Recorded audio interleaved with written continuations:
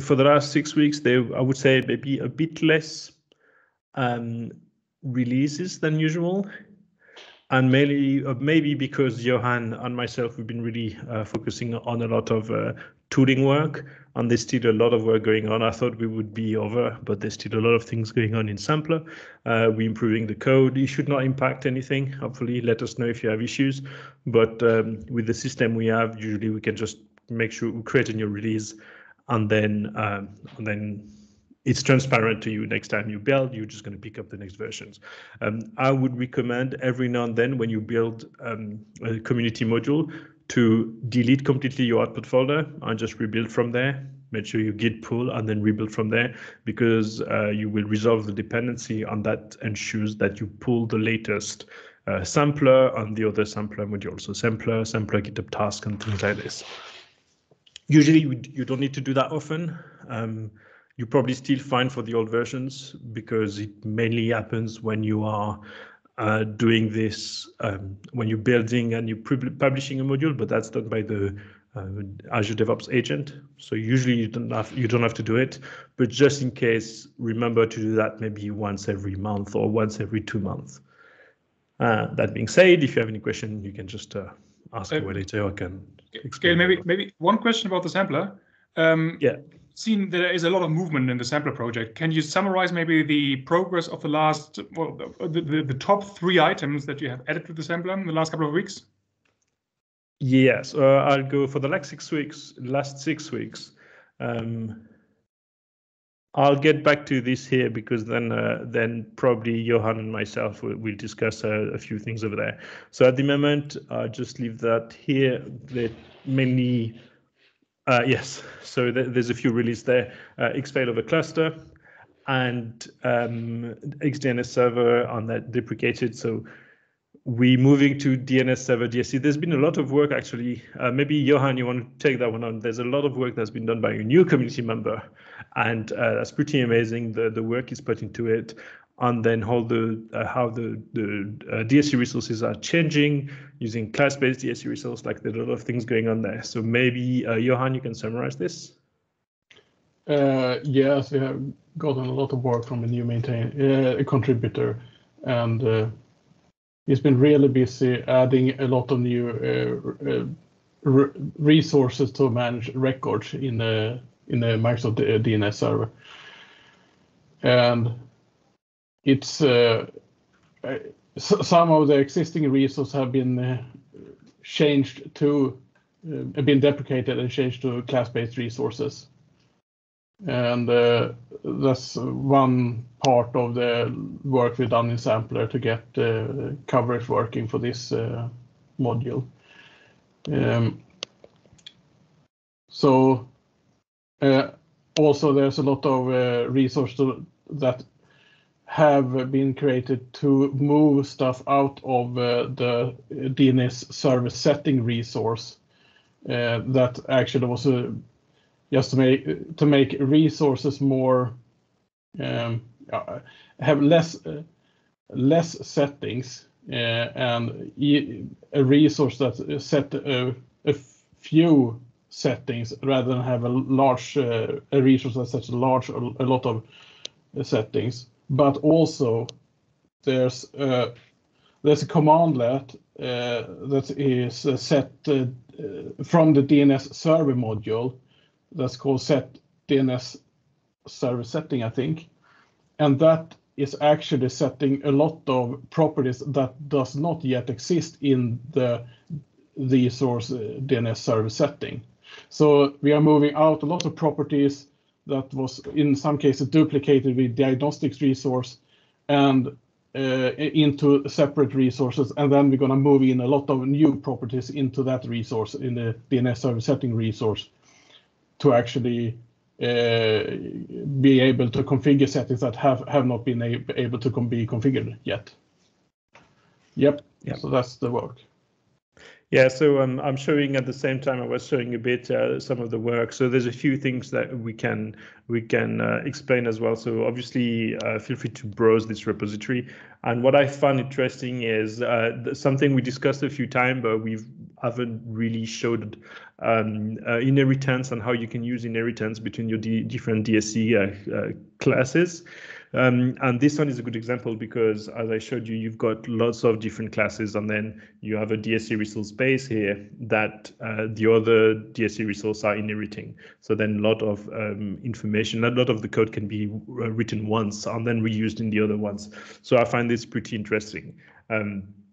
I think when we had the presentation from Bartek, he actually talked about it, but I know he's using it, but we haven't seen that much example. So now you have DNS server DSC to look at this. So that's a pretty big release, and we had lots of commits coming from. Actually, yeah, there we go. There he is,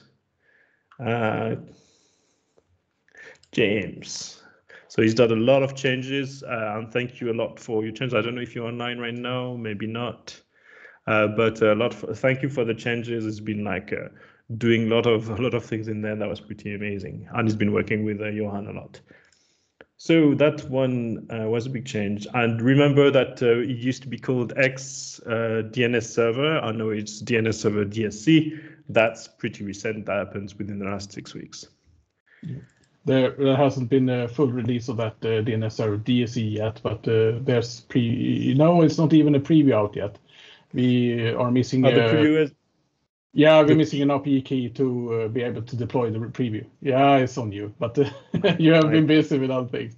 That's not important. Okay, I told you I missed some stuff. Yeah, most XDNS server is containing all these most of this work still though. So that can be used for now. Hey Gail, is it worth mentioning how a resource and why a resource goes from X to not X? Because I know this is something we obviously did many years ago, but it might not be clear to everyone, that process. Yes, so the main reason, I would say the main reason is like we used to have a naming convention, which was X for experimental, C for community, and things like this. And then eventually, after many communications, like there was different things. Let's just remember that we should just move away. And then we should specify whether it's up to the high quality resource module standard or not. I would say in a slightly different way. But usually, with this principle, it's easier when you have a resource to call it HQRM, like to make it HQRM, it's slightly easier because we have a lot of tests and a lot of validations that can go in.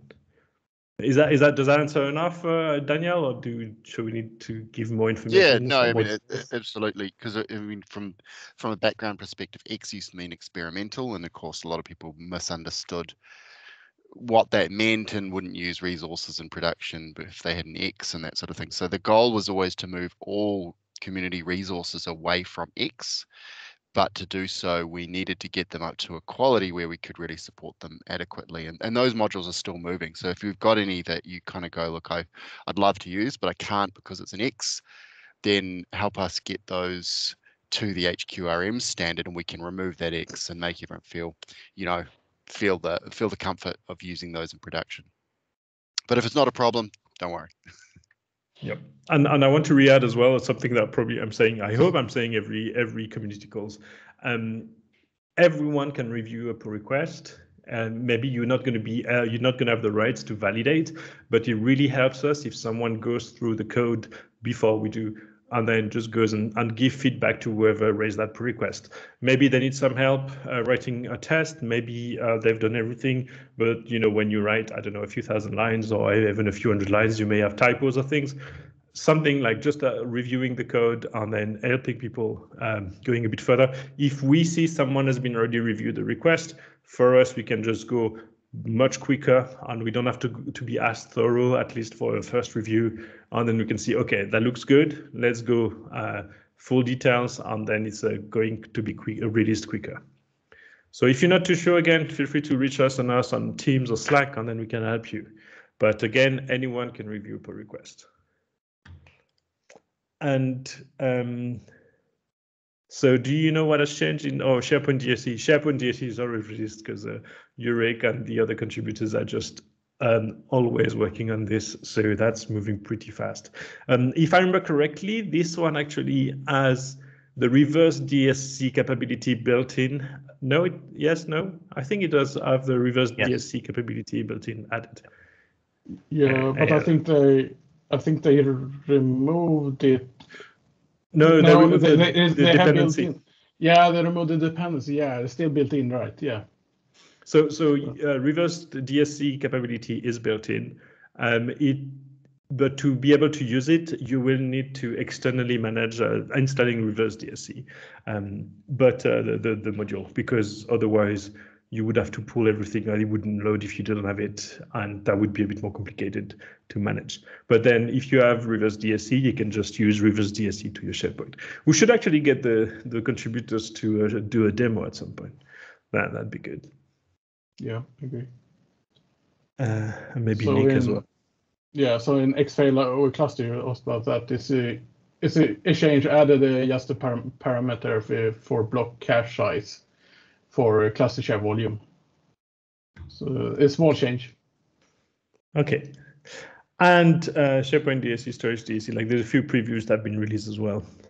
Feel free to have a look at this. And again, when you've tested and if you tested one of the preview and then it's working for you, please let us know even in the chat and then say, yeah, I've tested these, I've tested the change. So then we know that it's probably safe to release. So again, we would tag the repository and promote the pre-release to a release a bit quicker if we know people have tested it.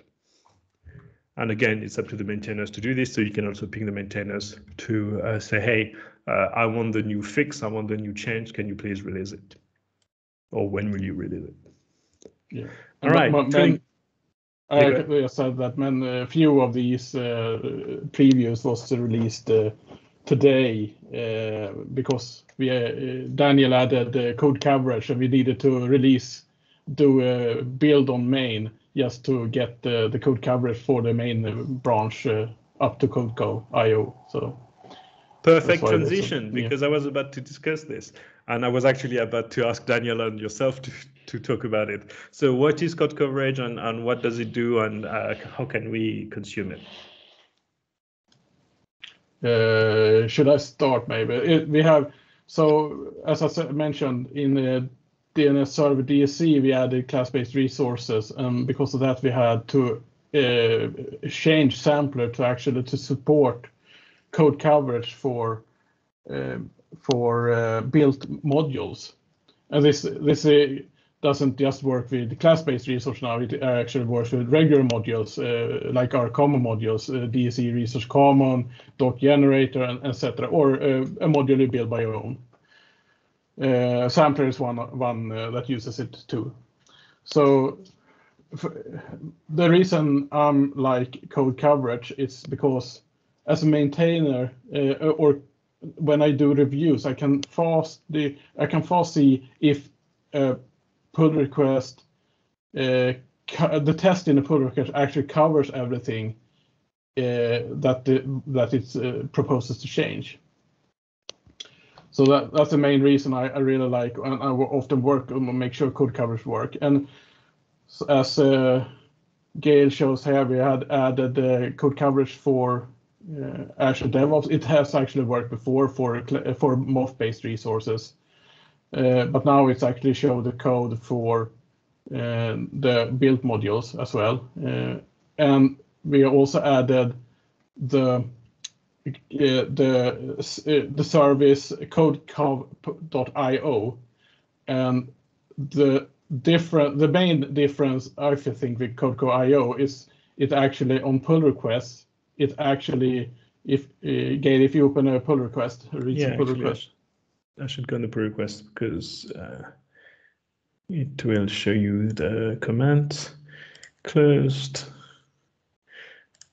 And actually, that's probably that's the correct one. Yeah, that was my okay. Yeah. So here you go. So as a reviewer, if I can easily see how this PR accept FX coverage, So I can see if it raises or lowers the coverage, and I can see how many hits and misses. And often you want to see green on both of these. It should be a negative number of misses, and it should be a positive number on hits. Or it can also be 0 on misses, of course, but depending on the PR. So in this case, in this PR, we added all the build tasks to the coverage, which none of these build tasks are actually tested. So that's why it says it's a positive number for misses here with over 1,000 hits. So we have some work to actually get this up to some standard. So, and the status check that Gail showed previously, it will always be if you go to the root of the repository. You mean on the GitHub? Okay. This one, good. Yeah. So on Oh, you mean this? There's an X up there on the commit, the red X, and that will always show red until we actually it comes up into the level of coverage we have defined in the code.cov YAML file. So it says, I think, 80% there. Yeah. 70%, the target. So yeah, as long as we are under the 70, it's gonna show that we are not. We haven't reached the target. Yeah, we're not there yet. So something that we used was in the build YAML where we had a code coverage threshold, and that is just like a very basic guardrail to say, okay, never drop under. But it's not very clever, because it's only used the existing code coverage from Pester.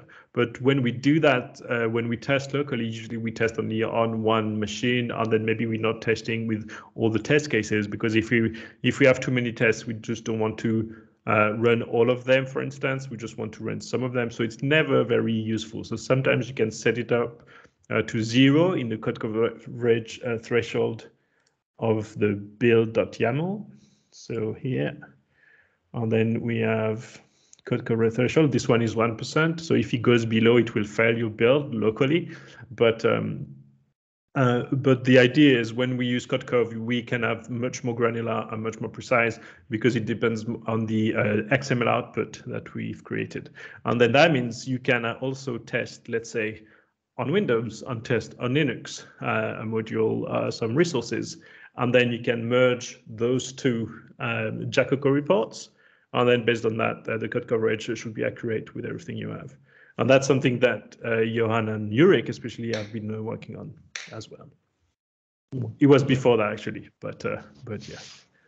Yeah, so we can show this merge if you go to Azure Pipelines YAML to the code coverage. Okay, you mean in the pipeline here, right? Yeah. Azure Pipelines there. So there's 2 jobs. Actually, there are 4 jobs, I think, that tests runs unit tests. Yeah. So we upload a test artifact for each Pester run, and then there's a job at the end so there's a job that's called code coverage merge, which is on the next stage, I think. Code coverage. So it depends. It depends on all the four jobs, and then it downloads all the artifacts, and there's a job that Yorick that maintains the SharePoint DSC has built that actually merge all the result files from all the jobs that run tests and into a single coverage file. That's in this case it's called Jacoco coverage XML, and that is uploaded to both Azure Code Coverage and code.cov IO.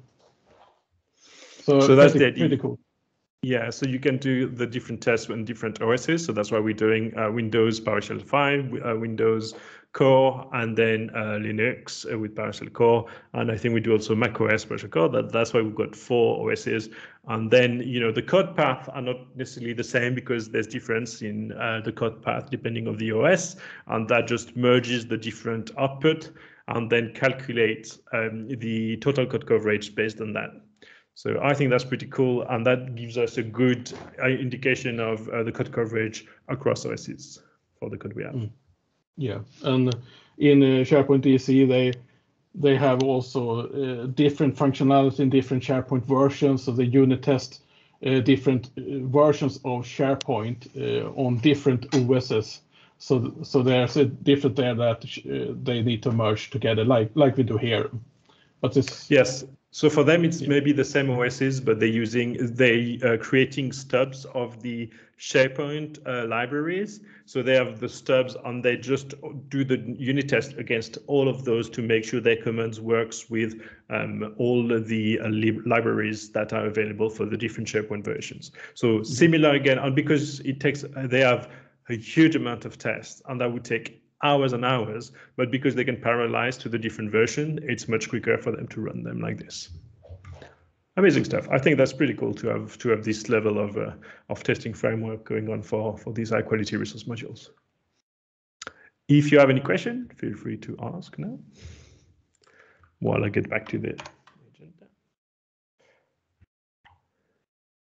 And where was I? You mentioned reverse DSC, from what I remember of it, so I used it previously. It used to be that you had the base module for reverse DSC, and then there was a bunch of separate components for different sources. So I think there was one for SQL, there was one for RIS. But then you also mentioned that the SharePoint one was baked into the SharePoint resources. Is there a direction there, or is it kind of accidental at the moment? So it's not really accident. Well, it's up to the maintainers if they want to add it. So in this case, Yorick and the other, I can't remember the names of the other maintainers, I'm afraid. And maybe some of them are in the call already. I actually don't know. But it's so reverse DSC in itself. So I think it changed architecture from the beginning. So like a few years ago, it was slightly different.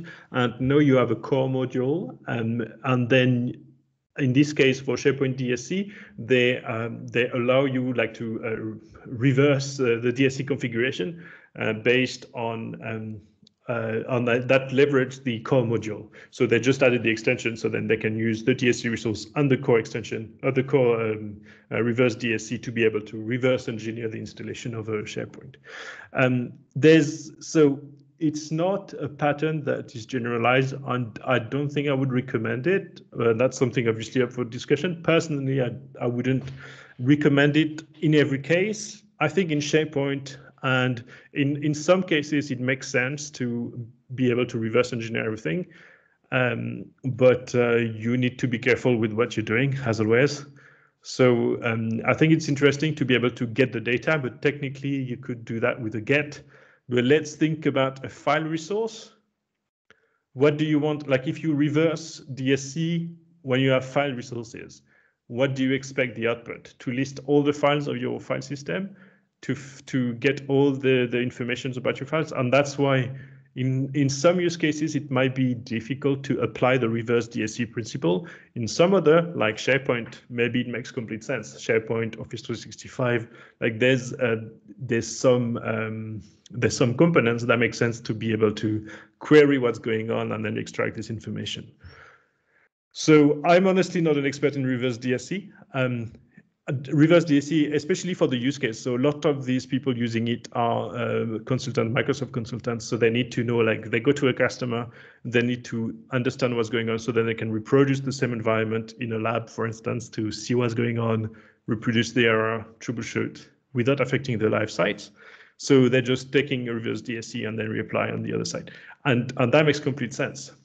If you're trying to do your configuration yourself from scratch, maybe reversing what is not yet in DSC might be actually the wrong approach.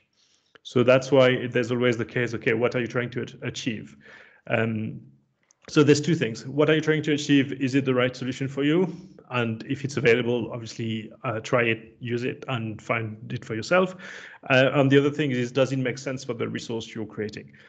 I would say we talked about DNS over DSC, and that probably would make sense as well to be able to reverse DSC the configuration that you have for your DNS servers. That would be interesting things to have. It's not implemented at the moment, and we have no plans for it. But if the maintainers one day think, okay, let's give it a try, completely up to them. I have no, that doesn't affect the DSC resources. That doesn't affect what's going on in there. So why not? Does that answer the question? Yes, it does. Just one point, I guess. Would you like to see the reverse DSC component added into the component, or is the preference to keep it as a separate module? Because it's separate as.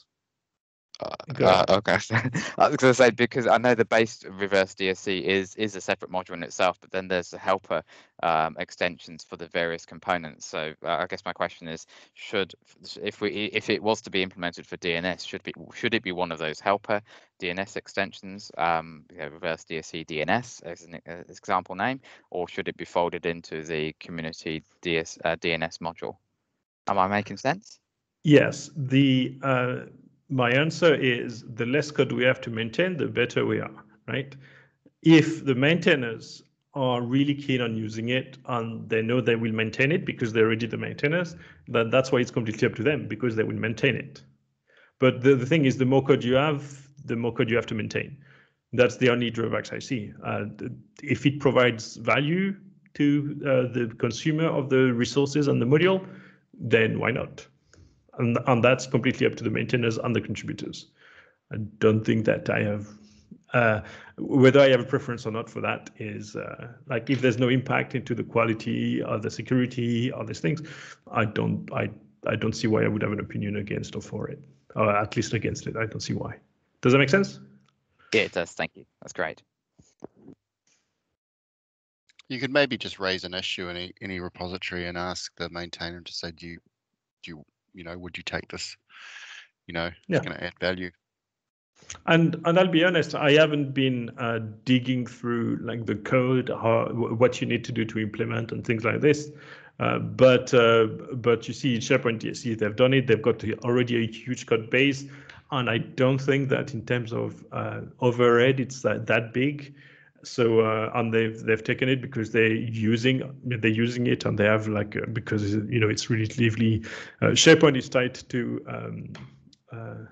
SQL Server. Does SQL Server has it actually? Johan, does it as DSC? It's a PR is proposing to add it, but it's on hold, and I haven't gotten time to get back to it to look, as you said, how does this actually work? What is necessary to make this work? So it has been pending there for a year or more, unfortunately, but I haven't gotten time to get back to it. So the two resources I actually have it today, it's SharePoint DSC and Microsoft 365 DSC, and it's the same maintainers. Yeah, it's coming. Yeah, exactly. It's coming from reverse DSC originally. I believe has been done by Nick Charlebois, and he's been really active into those repositories as well, and that's why it was more naturally going into there. So that's why it's more for historic reasons than anything else. But just to understand that, the reverse DSC thing, is it following the approach of separating config from config data, or is it generating just a configuration, large configuration that contains everything? That's a good question. As far as I know, I'm no expert. As far as I know, maybe someone can chip in, but as far as I know, it only generates the DSC configuration. So it doesn't separate the data from the DSL. So it generates the DSL. That's my recollection, yes. Yeah, so that would help in a lab, but if you want to go into production and you want to follow the best practices, then the reverse DSC is not of a very big value, is it? I think the scenarios, and I was trying to figure out how best to inject this in the conversation, but the scenarios where reverse DSC seems like it makes the most sense are like I know it's been used a lot whenever like a consulting organization was brought in and they wanted to quickly clone what was in production and reproduce it in a lab so they could troubleshoot without any risk of impact. So in that scenario, you're not really using it for deployments. It's kind of a tool set. So it's a little like I'm not as concerned about the separation of data. The other scenario though that I have heard where I think maybe it would matter is if you have two separate environments and you want to keep them synchronized. The example that I've heard is like departments in a university, and they want to sort of use something like this as a code base to keep SharePoint environment, like to keep governance requirements the same across environments. That's very interesting, and I can see how it would be used, but I would think to your point, then starting to separate environmental data would be a big benefit. Yeah. So I agree that, so the thing is, would it be better to be able to separate the DSL from the config data? Yes, definitely. But at the same time, it's better to have one than none, right? So if worst case scenario, when you do this, you can actually look at the configuration and then extract it. So I would say maybe it could be improved, and I'm sure they would accept your pull requests. But that's the thing. Like at the moment, it generates a configuration script. Sorry. So you could extract it, and as Michael said, that's a very good use case for generating something like cloning, I would say, an environment and its configuration quickly. And just checking the chat because I haven't looked at it at all. Okay, no one. Good. So there's also a few changes that went into DSC resource doc generator, DSC resource.common. I can't remember what went into common. Maybe Johan remembers. No, I don't remember. It was probably a small fix or something small. I don't think there was a big change in DSC resource.common. And DSC resource.test, again, we making some changes to improve the pester to improve the pester support for pester 5. So traditionally, and you may remember, everything is supporting pester 4.10. 4.10.1, I think, is the latest version. And then we're trying to support pester 5, and I think the DSC resource.test is mostly there. There's just some parameters that are not supported yet, and they are in 4.10, but that should not impact most of the workloads. And the things that we need to do now is probably start converting some resources, some repositories to pester 5. The current versions of pester 5, like there's quite a fair bit of change, and I always remind you that there's a blog post around the conversion, and pester 5 is really good. You should really look into it, learn a bit the new ways. They're a bit awkward when you're used to something else, but it's really good. And I would say it's probably a bit faster as well. So that's always something you can take. It does a few things differently, but if you have any question, again, jump into the Slack channel and then ask questions there. And there's a testing Slack channel as well, where the maintainer of pester is already quite often answering questions. So feel free to jump there. Ryan, you wanted to? Yeah, Ryan. Just thinking, with the look to move away from pester 4.10 to pester 5, one of the things that I find with us as a community, because we're so we're spread around the planet, there's a lot of disconnect within who can do something at certain points. Would it be worthwhile trying to do some sort of DSC community hackathon to get all of these together to pester 5 as something over a course of maybe a weekend? I want my weekends. I already don't have much of my weekends, so maybe not. No, so I just wanted to throw an idea out there. Think about it outside of this call, because I think it would be a good thing for pulling the community back together a little bit, if that makes sense. Yeah, maybe something we can discuss later. My just on the top of my head right now, I would say that would be interesting to do. Yeah, hack month, that could be interesting. Should we do it for hack October? There's a lot of things to do, and I don't know if just the best of one is the top priority. And I think we still need, and I'm thinking Johan, myself, and whoever wants to help, we've got a few things to iron out into the tooling before that gets, I would say, to the top of the priority. But and at the moment, I would say it's more about maintainers. So if you, as a community, you look at one repository and then, okay, what does it take, like, gaining experience, what does it take to convert all the tests for a small resource module? Because if you start by, for instance, SharePoint DSC, that's probably going to take you a long time because they've got loads of tests. And then we have other things important, in my opinion, to do is improving the class-based resource experience, so more documentations around it, and then converting the DSC resource to class-based resource, where it makes sense at least. Okay, so let's just check if we haven't missed anything in there. Oh yes, for sampler, so the question from Raymond earlier was, what did we change in sampler? Answer is, whoa, I can't remember. There's a lot of changes we're doing which are just cleanup. The way sampler used to be, like, that's a module that evolved over a few years. And at the beginning, it was a bit messy how we were adding stuff because it was cutting corners. Now we're getting a bit more structured, and we get new patterns that we're working with Johan to develop to reduce duplication of codes. A big duplication of codes we had was setting up the environments for the build tasks. So we're using Invoke Builder, and then some of the tasks are always, some of the variables are always the same. What is your source folder?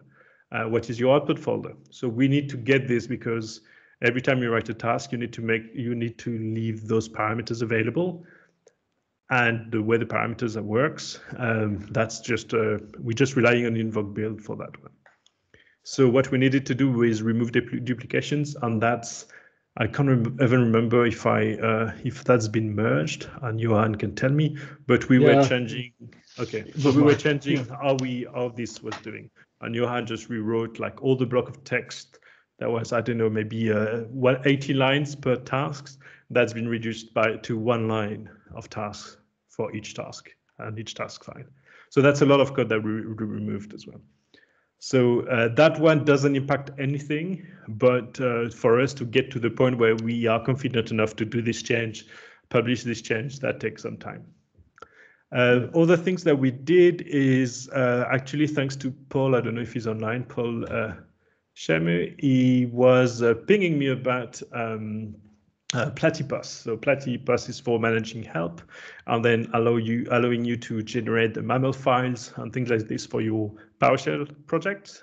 So the comment-based help is what we use usually, but you have other ways. And there's task built in sampler. We're not using it in the community yet because we're still working on finding the right workflows, but there's tasks available, and you can generate the YAML files to be able to generate the MAML for your PowerShell modules, and then you can localize your help in whichever language you want and locale you want. And then you can add the MAML file into your repository at build time, and that allows you to have different language for your modules.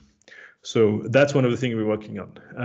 The task is there. We haven't talked about it because we haven't found the right workflow yet to incorporate. And one of the reasons is when you have comment-based help and you have a MAML file, if you have comment-based help, it will always take precedence unless you have something in your comment-based help, like you have a link to the MAML file. And to do that, that means we need to have another task that edits your existing comment-based help into your build module to be able to point to the MAML file. So we have these ideas that we want to do, but we're not there yet. What else? Johan, then we added the code coverage task, build task, convert pest to coverage, and that is next step for that is we merged that with a lot of duplicate code. And that is what I'm working on now to first clean up sampler as a whole, which is mostly done. There's probably more work to be done there, but now I'm gonna take this build task and move out to actually make commands that creates a new Yacoco file, a XML file, and reduce the duplicate code in that command. At the same time, Yorix functions that update statistics and merge Yacoco files also do things that this new task does. So there's a lot of code that can be reduced, duplicated code that can be reduced.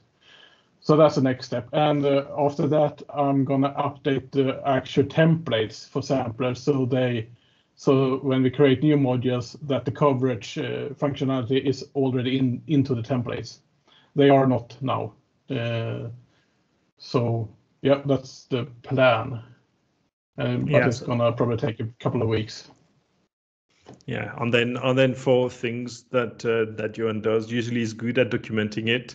So always we should actually announce it a bit more than we do. But there's also articles in the blog posts and updating. Oh yeah, that's another one we forgot to mention. So sampler GitHub tasks. Did we discuss that last community call? I can't remember. Okay, yeah, maybe we did it. Yeah, you did, I think. I did. Okay, I'll just remind quickly. So the sampler things is mainly built around GitHub to be able to use this with GitHub as an open source project, and then be able to use all this automation to quickly, and you can adapt to your environment or to your requirements with your custom tasks.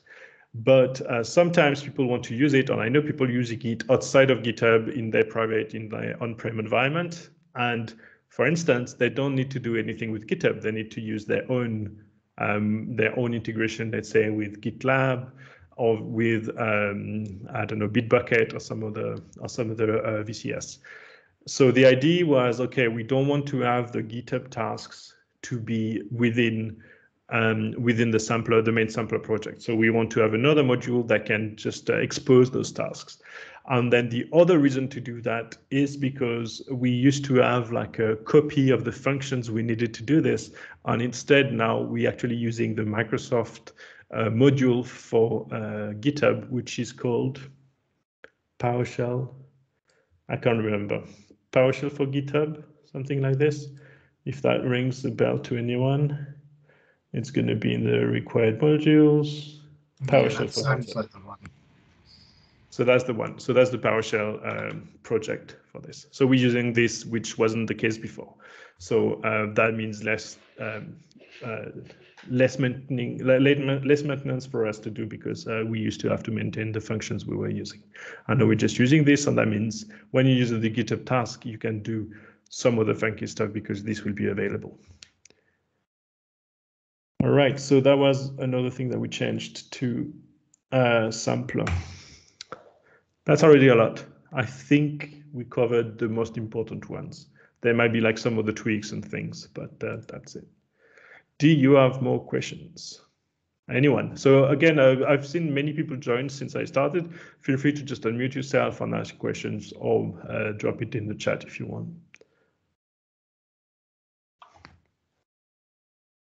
No, everyone's happy. So I was saying that initially we plan to have some guest configuration content for this session, and I think Michael and myself we've been a bit too busy to be ready for today. So we'll try to do this the next call, which is in 6 weeks, if Michael thinks it's okay.